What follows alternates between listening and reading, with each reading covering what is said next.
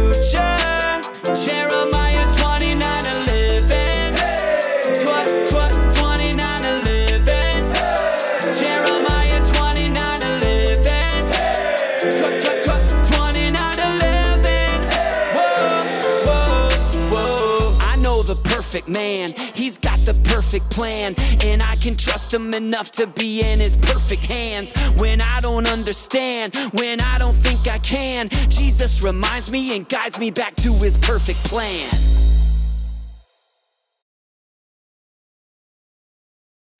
That was fantastic. That was great. I loved it. She loved it, I loved it, and I hope you at home loved it too.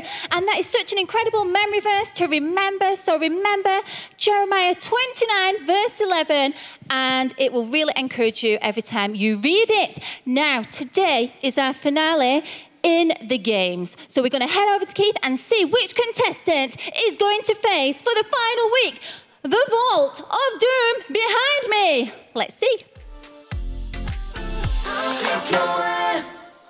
Super duper! Thank you guys. So good to be here live in the building today, and we're going to go to another level today. We've got our 3 teams here ready to battle it out, and one of them is going to get the biggest gunging ever in our season finale. And so they have got 2 teams. I've got 2 chances to win safety. But before we find out what those chances are, let's meet the teams. For the green team, Isaac and Tracy. For the red team, Neve and Evie. For the blue team, Era and Anne.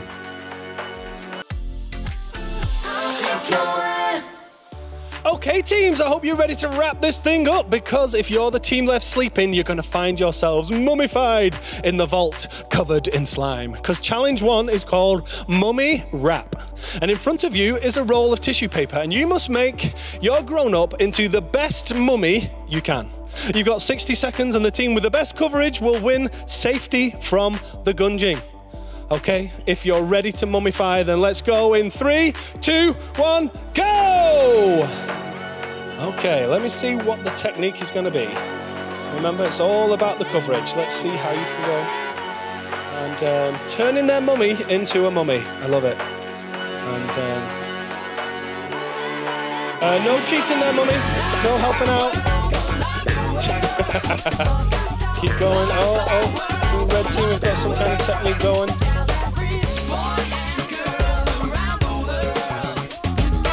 Bit too much enthusiasm there, Isaac. You got to take your time. Keep going. It's almost like you want to wrap your mummy up permanently. Oh, keep going. That's it. You've got a good steady way. There's only 20 seconds left. So see if you can get some. Get it up round their face. That's what we want. That's what your fans want to see. You've got 10 seconds left. Oh, good effort there, Isaac. Excellent. Okay, 3, 2, 1. Stop mummying. Stop mummying. Okay, place the roll down on the floor. I'm going to come and inspect.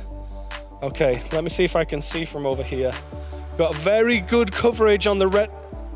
Blue team, you just wanted to not get your feet wet, right? I see. You've just gone for solid mummy boots. I like that. And green team, yes, you managed to protect the face. That is good. I think purely on coverage, we're going to have to award it to the green team. Well done, green team. You are now safe from today's gunging. And it's going to be between the red team and the blue team to battle it out to see who is getting gunged today. And the challenge that they need to win is called Baby Rattle. Okay, each team in front of you are 2 giant baby rattles. When the timer starts between you, you must empty the contents from one side into the other. Simple as that. First team to complete both rattles, or when 60 seconds, whoever's done the most will win and be safe from the gunging, and the other team will find themselves in the vault. Okay, blue team, red team, get yourself ready, because your 60 seconds starts now. Okay, it's all about solid technique here. And you've got to keep going once you get through.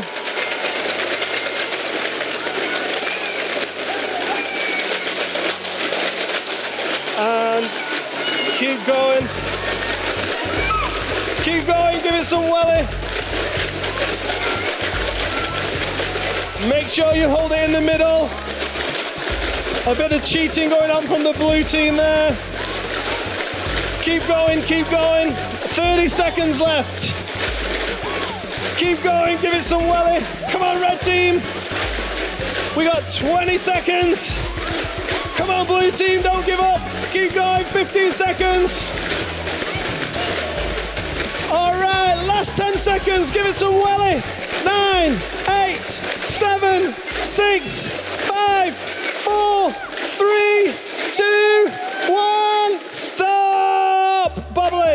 Okay, put them down on your spots and make your way back to your stations, and I will measure up and see what we've got here. Let me just see, it was good. Oh no, it's falling over.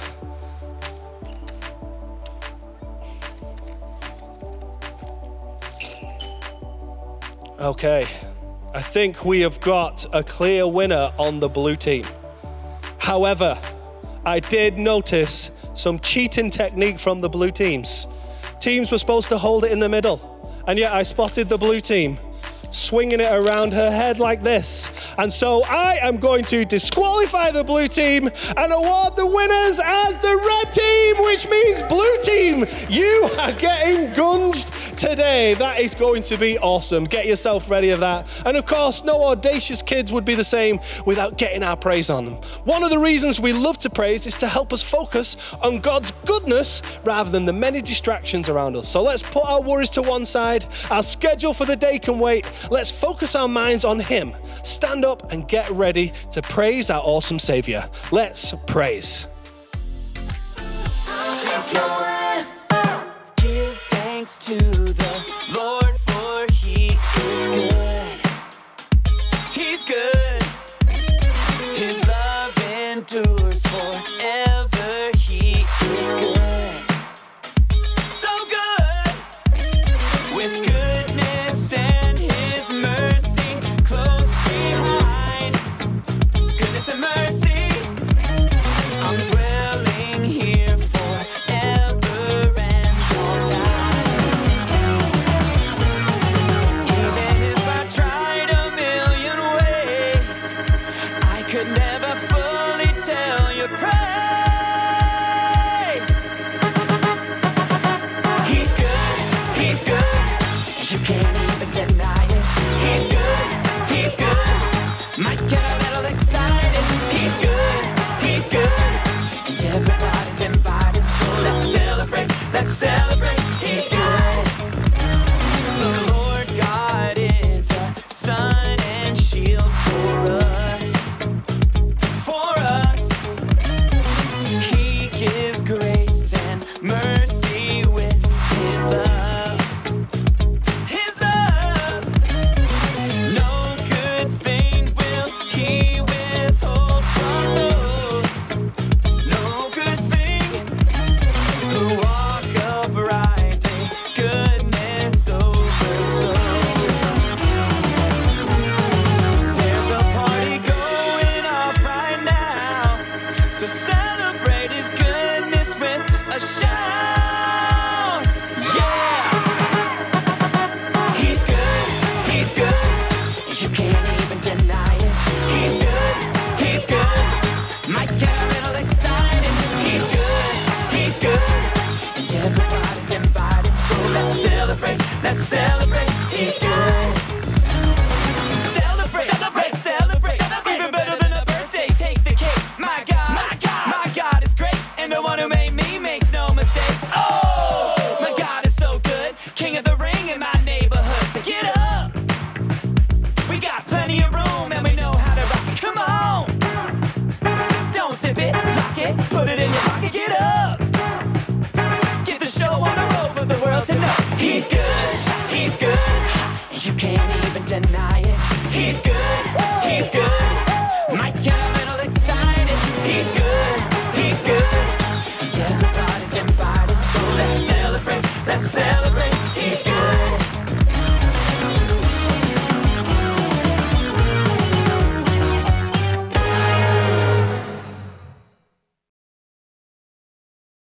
One night clash, bring it on.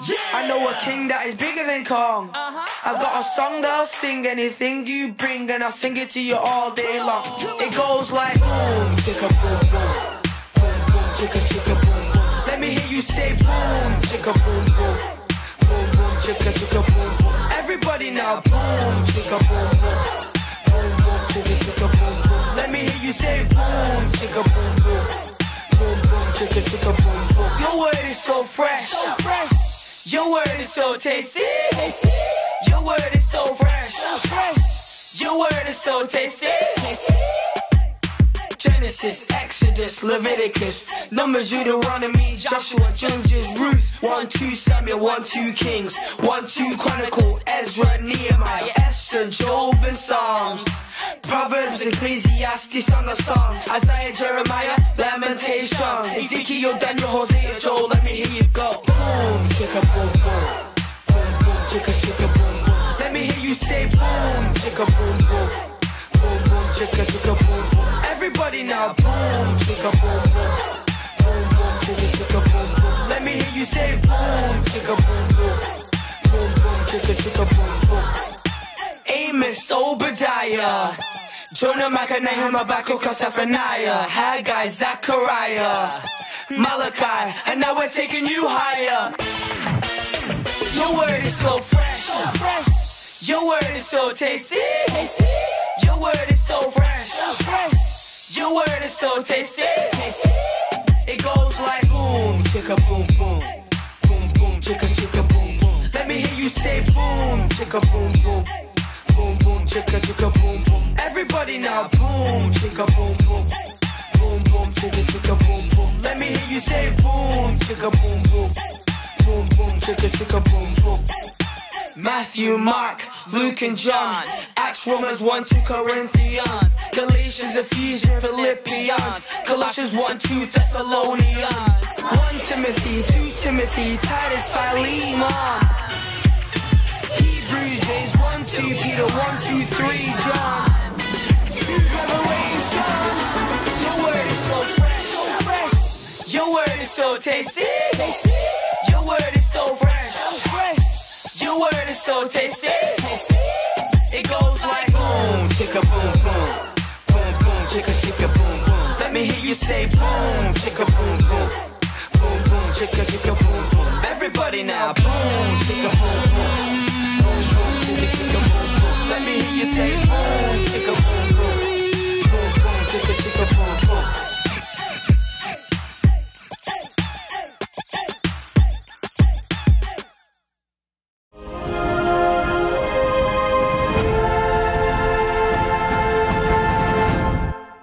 Extra, extra, read all about it. Dr. Diablo and Great Gregory locked in the museum, trying to solve the puzzle of the mystery chest of God's future plans.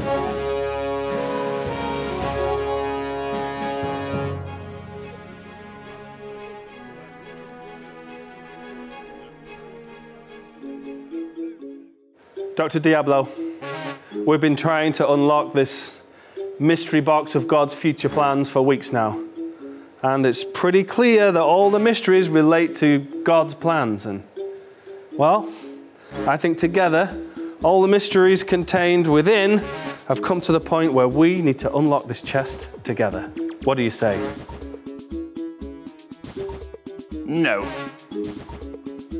I beg your pardon? No, I won't do it. I will not work with you, Great Gregory. Every week, you do the same thing. I solve the mystery, I take the box, then I've got to bring it back to you because of one of your tricks. I'm not going to work with you. Rufus, let's go. No, I'll do it. What? We've been working for this for so long.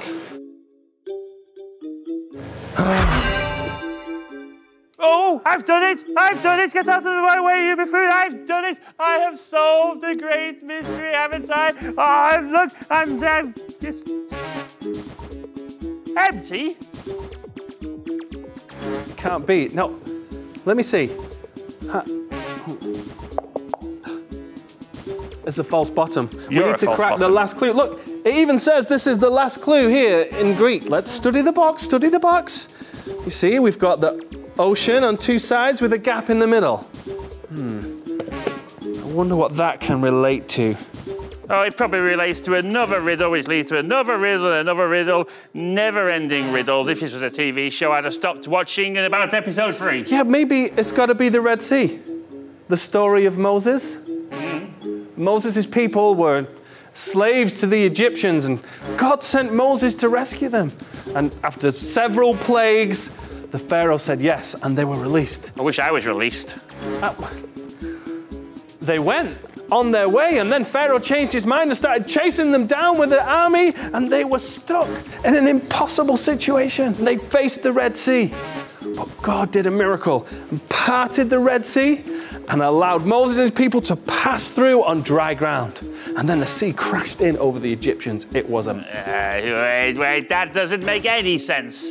Well, I think God's plans in our lives sometimes don't make sense. No, I won't believe it. You know entirely how to open this chest. I'm not going to fall for all of your tricks. You just want the glory for yourself. I don't mind who opens it. What? Really?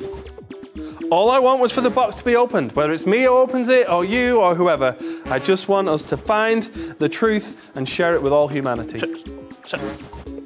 So you're letting me win? Sure. Letting me win? Oh, my victory laugh tastes so sweet. I can't believe I'm the winner. Wait a minute. Letting me win doesn't make any sense.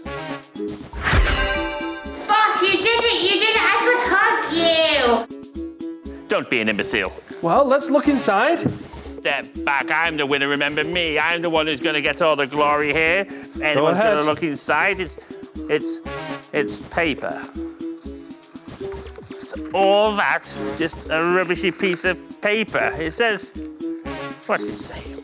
By opening this chest, you have unlocked all the tools to become the person you're meant to be. What sort of treasure is this? What an absolute waste of time. I can't spend that. I get no glory for this. I am... Oh. No, you know, I do feel like I've been changed. Of the things that we've learned over the past few weeks of God's plans for a life, you don't need treasure when you get to know that. Don't need treasure. You let me win on purpose, didn't you? That's not a real win. That's not a real victory. I am going to get the real victory. What I am going to do from this day forth, I am going to go through this Bible. I am going to find all of God's plans, yes, and then I'll be a winner, won't I? What are you two idiots smiling about? I'll be the best me I've ever been. Yes, you will. Yes, you will indeed.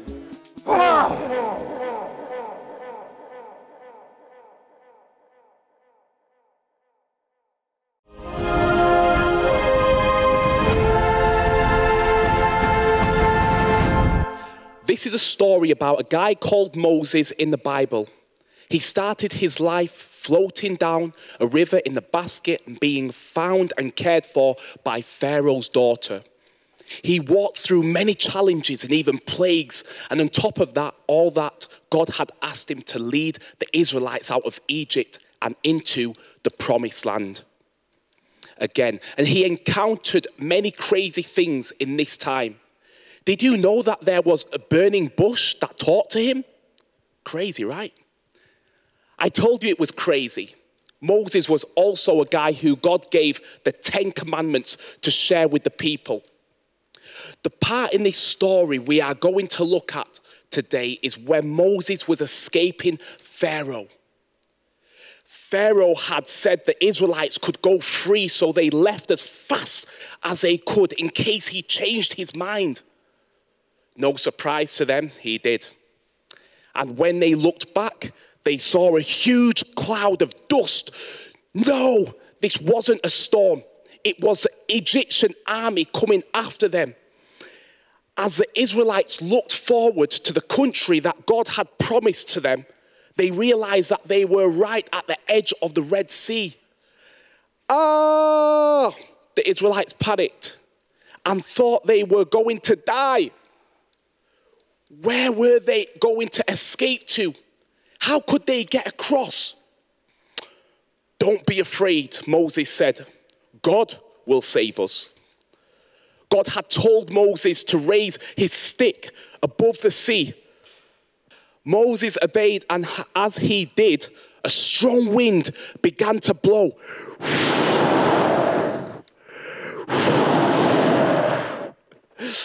The wind blew hard and made a dry path in the sea, and 2 giant walls of water rose up on both sides. Can you imagine being face to face with a fish or an octopus? Walking through? Amazing, the Israelites were able to cross safely, but the Egyptian army was not about to back down. Get them! The Egyptians started to follow the dry ocean path that the Israelites had walked on. But as soon as all the Israelites were across and had reached the other side, God let the walls of water come crashing down. The waves swept away the entire Egyptian army. Help! Could you have ever imagined this kind of plan? Well, God did. It's insane but awesome. We often have good ideas of thoughts about how things should go, but God is the ultimate, crazy, epic, incredible master of plans. Perhaps if you find yourself in a situation and you don't know what to do, ask God to make a way and lead you. Maybe you are in that place right now and you feel scared like the Israelites did. Then let me pray for you. And I want to encourage you to keep talking to God about it and listening to what he has to say. Let's pray. Dear God, I thank you that you love me and care for me. I am so glad that you gave Moses a way through the Red Sea. Your plan was totally crazy, but so good. I pray for all my friends in Audacious Kids right now and all the kids watching right now, that you would make a way for them through their tricky situations. And I pray that it would be epic. Thank you that you have a great plan for us. Help us to trust you. Amen. What an incredible day we've had in church, everyone. I'm so glad you have been with us. I'm so glad you girls have been with me today. But let's explore the story of Moses together this week. Don't forget that God's plans seem crazy sometimes. And as it was for Moses, I'm sure that's sometimes the same for you and for me too. Now, girls, it's our finale today of God's amazing plans. What's it time for? Gunging! Gunging time! And who, Ruth, is getting gunged today? Ara from the blue team. Ara from the blue team. Ara, how are you feeling? Oh, she's feeling a little bit scared of the green slime coming from above from the vault. Well, Ara, it's time. Keith, you ready? Oh, yes. He's ready. Let's count them down in 3, in 2, in 1. 4,